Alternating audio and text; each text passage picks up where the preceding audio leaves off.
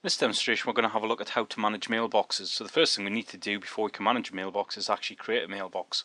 A mailbox is a repository for users to store their mail in within an Exchange mailbox database. So what we're going to do here is we're just going to create a new little mailbox here for Kim Akers, who's a person who's just joined our company. So we'll just right click on mailbox under recipient configuration. We'll select new mailbox. This will then kick off a little wizard. And what we want to do in that wizard is we actually want to create a new user mailbox. So we'll just select next on user mailbox. We'll create a new user and select next. And what we'll now do is we'll start setting this up. So as you can see here, fill in Kim. Kim Akers is her name. Kim's going to be her login name, specified her password, and I'm going to create her user account in the IT domain. I'm not going to bother to get the user to change password next logon. In the real world I would, but this is just a lab environment, so I'm not going to bother. So select the next button. Next thing we'll do here is just specify the alias for the Exchange organization. So yeah, I'm happy with Kim at that point there. Next thing to do here is I'm just actually going to specify where to put her mailbox. So we'll click the browse button, and what we'll do here is we'll put it in the accounting department. So we'll click OK. Now that we've done all of that, we're just going to leave the retention policy, and we're just going to leave the Exchange Active Sync mailbox policy as well. We'll come back to those in a later demo. So select our next button. Next thing I'm going to do here is I'm not going to bother creating an archive location yet. Again, we'll do that in a later demo. So we'll just select the next button, click the new button, and then the next thing we'll do is wait for this to finish. Once it's all done, click our finish button, and what we should do is, or what we should find, is that Kim Akers has now been created.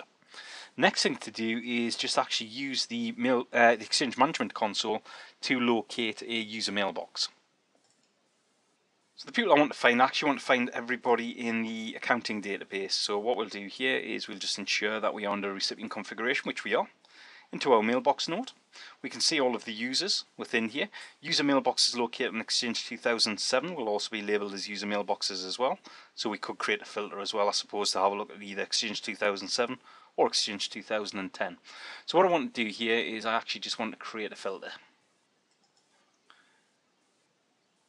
Right, so we'll create our filter.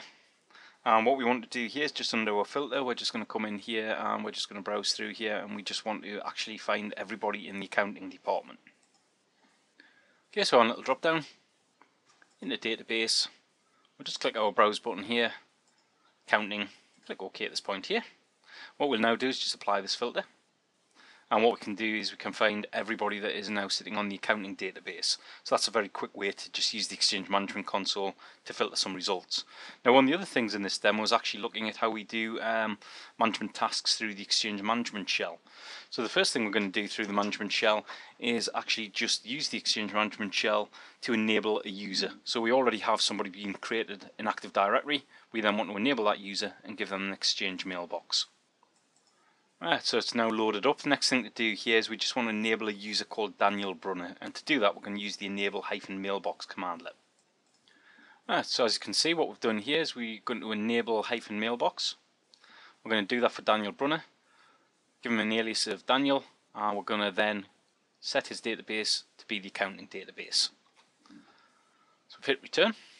As you can see, we've now enabled Daniel as an Exchange mailbox user. The next thing we're going to do here is just verify that everything is successful. So to do that, we'll use the get-mailbox commandlet.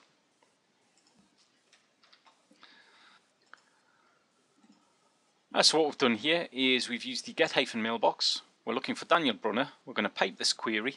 We're going to do a format table. We're looking for his alias, and we're looking for the database. So as you can see, Daniel and accounting for the database. Next thing we're going to do is just use the Exchange Management Shell to disable Daniel's mailbox. He was only here temporarily. He was only working in the accounting department temporarily. We now want to just make him a normal user without an Exchange mailbox. So to do that, we're going to use the disable-mailbox commandlet. Right, so there we go. Disable-mailbox and Daniel Brunner. Hit the return key. Are we sure that we want to do this? Yes, we are. So what we're going to do here is we're just going to hit the enter key for the default. So we have indeed disabled Daniel's mailbox. So the next thing to do is just again verify that all of that is correct. So to do that, we'll just use the get-mailbox yet again. Okay, so get-mailbox, Daniel Brunner. Hit return. Yep, it's in. Yup, can it do that? You know, it doesn't exist as an Exchange mailbox user. So we're happy that we've enabled them. He's done whatever you need to do. We've now disabled them, and we've just made sure that everything is actually correct. Next thing we want to do is we just want to use the Exchange management shell now to remove a user's mailbox. So we're going to remove Kim Akers. So we'll just clear the screen.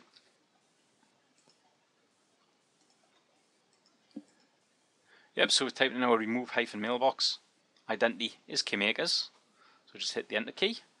Hit the enter again, just as the default. Now we need to make sure that we definitely have got rid of Kim. So what we'll do instead is we'll just use the get -mailbox commandlet. And we'll do that for Kim. So we don't need the hyphen identity. Hit the return key, little error there, yet again, you know, this is the Active Directory in the Exchange system saying, nope, that user definitely does not exist.